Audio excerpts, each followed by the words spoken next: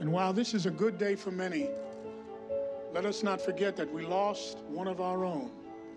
Detective Colin Zabel was an exemplary detective, a son, a friend, a protector.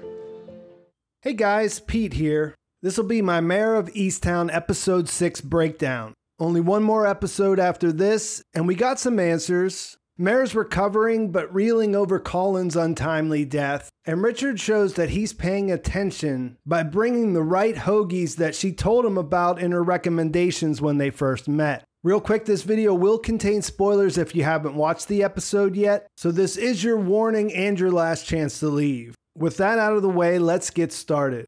The episode was jam-packed, a lot happened. It ended in a cliffhanger, but we do tie up a lot of the side stories, or at least what felt like conclusions for those. And then we got what is supposed to be answers to the big mysteries, but because this is the second to last episode, feel like there's probably more that we haven't seen. There's probably a twist or two that still isn't clear, and it makes you wonder if what we learned, that Billy is the killer and the father, is actually true or not.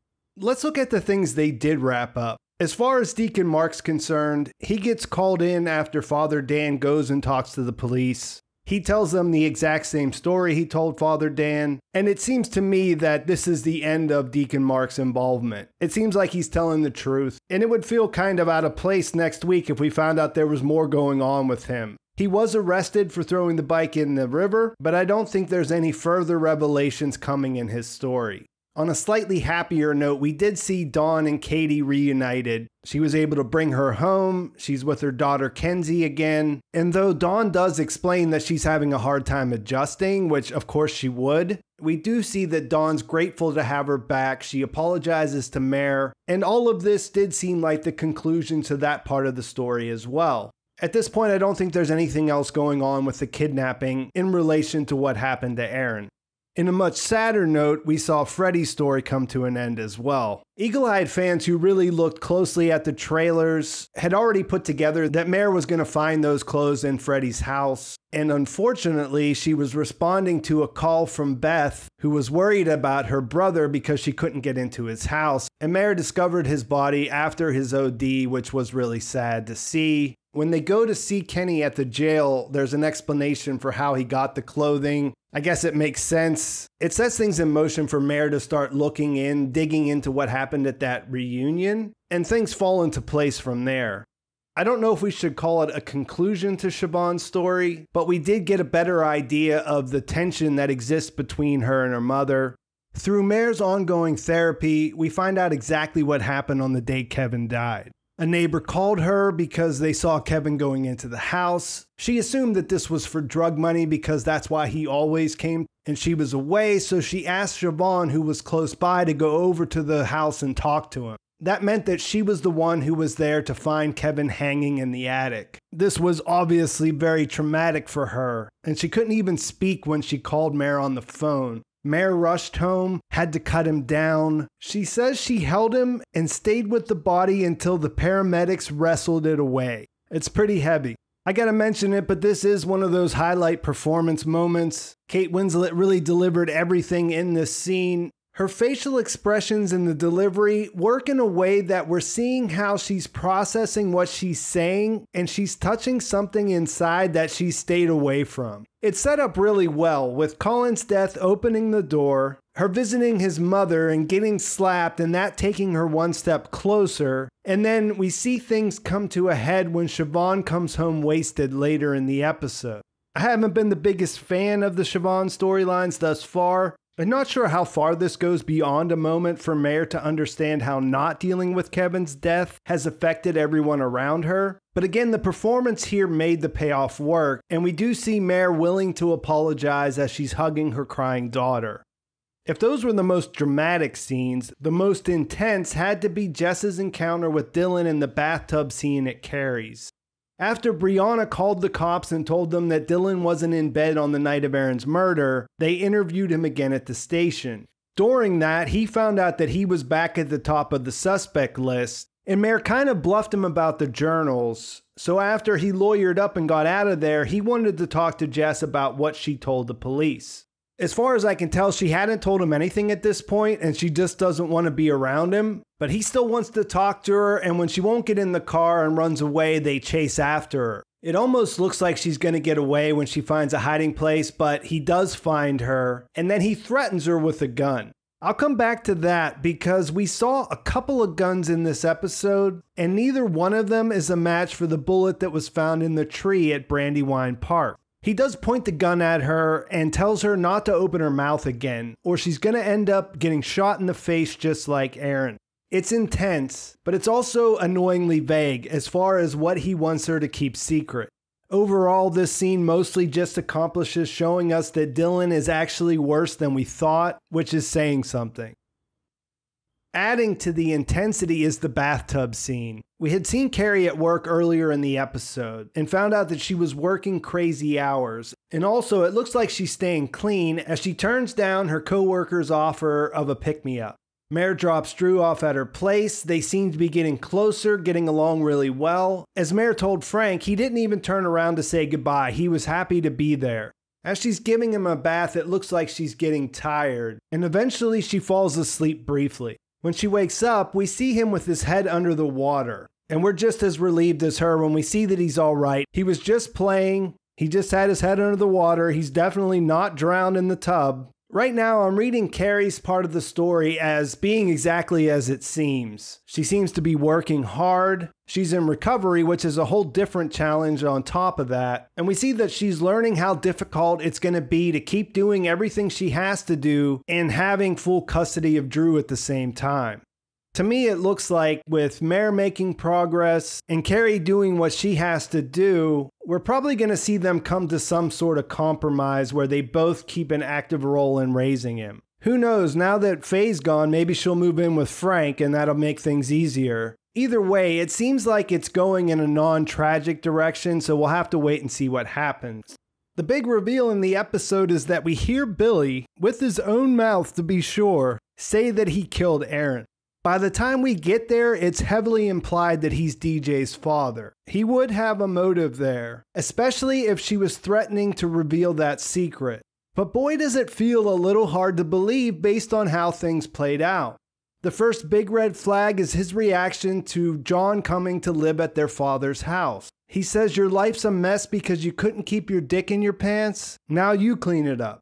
This doesn't seem like the same person that we later see breaking down over his guilt about being a killer. Also, after their dad tells John that he saw Billy come in covered with blood on the night Erin died, everything John does after that kind of feels like he's trying to manipulate things and take advantage of the situation. When the confession comes, we don't hear the whole conversation, and depending on how you interpret it, it at least seems possible that John is orchestrating the whole thing. Coming into this episode, Billy was losing steam as my early favorite suspect. I was moving towards looking way more at John alone, or maybe John as the killer and Billy as the father. I'm coming out of the episode thinking I might have had it flipped, but still stuck on John and a situation where nothing that's happened with Billy really makes sense.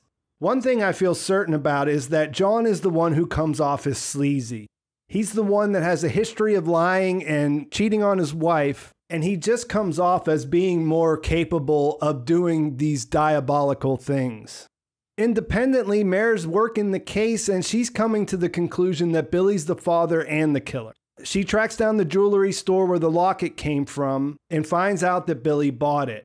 When I first watched this scene, I only saw the name Ross on the receipt and thought that this might be a big clue that it could be either one of them. But when you look closely, you see that on the bottom sheet of paper, it actually does say Billy Ross. Mare gets to that conclusion. She calls it into the chief. He tells her to stop, wait for backup, and she does the exact opposite. She actually speeds up after she talks to him on the phone. She found out from Lori where they were at, so she's on her way to where they're fishing. And like I said, none of it exactly adds up. John goes to Lori and he tells her the story that Billy's the father, Billy's the killer, and that, hey, don't go tell Mare about this. How would he ever feel confident in his situation at this moment and expecting his wife, who he's on the outs with, to keep this a secret from her best friend? It doesn't add up. it feels possible that he might have went and told her that because he knows she'll tell Mare. Plus, when he goes to talk to Billy, Billy says he's ready to confess. But instead of just going and doing that, John says, why don't we go fishing first? When they go out to the truck, Billy finds out that there's a gun in the tackle box. The way I interpret this is that Billy did not bring the gun. Instead, he discovered that John was bringing one, and this has him worried about why that would happen. When they get out, John asks him for the tackle box, and he says, no, I got it, and he keeps it with him. After seeing that, it looks like John wasn't confident that Billy could hold up the story, or that after he confessed, something else was going to come out that John doesn't want to get out. I could be wrong here. It's definitely possible. But to me, at this point, it looks like John set everything up so that he could get Billy alone at the river and kill him.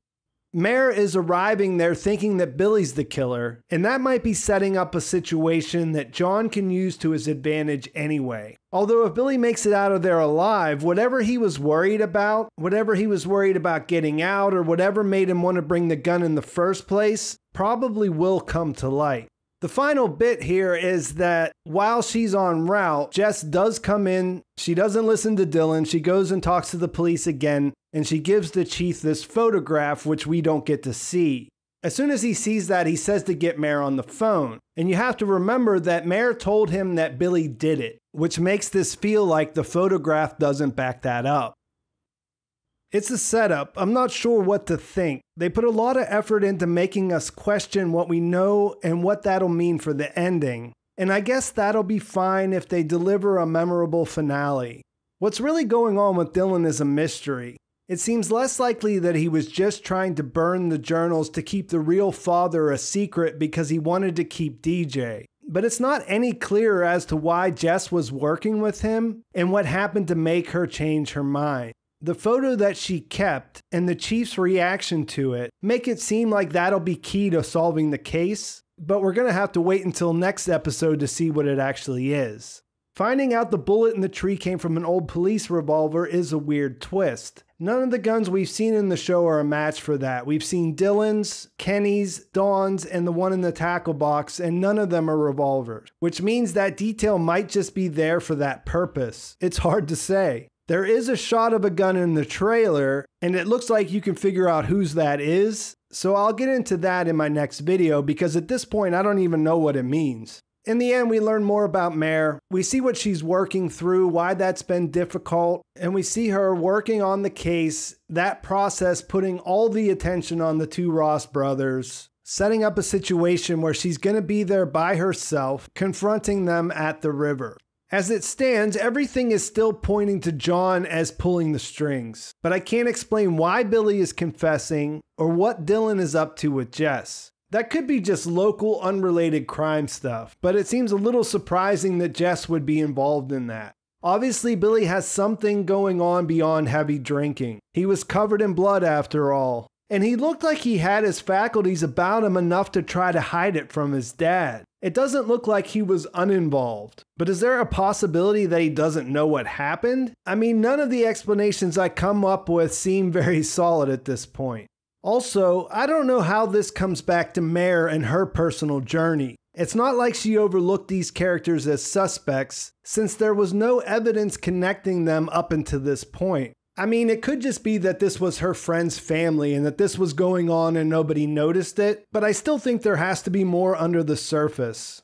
There's still a lot of little things that feel like loose ends, which there will be some, but there's still an hour to go, with Mare already there ready to have a confrontation with the two main suspects. I've never been keen on the Ryan shot Erin or Lori or Siobhan shot her, but there is room to tie them into the larger picture. If one of the Ross brothers is DJ's father, then there's at least the possibility of more abuse inside the family. Maybe they'll go down that road. Maybe it'll be about family secrets in a town where everybody knows everybody, but they don't know the whole story. I don't know. I'll have to give it some thought. So I'll leave it there for now, and in a couple of days I'll come back, I'll break down the trailer, and I'll tell you what theories I have at that point. I'll give it a rewatch, I'll see what other people are saying about it, and see what I can come up with. So let me know in the comments what you think, how you think things are gonna end, and the biggest questions you have going into the series finale. Please like this video if you enjoyed it. Please subscribe to my channel if you haven't already. Thanks for watching. I'll talk to you soon.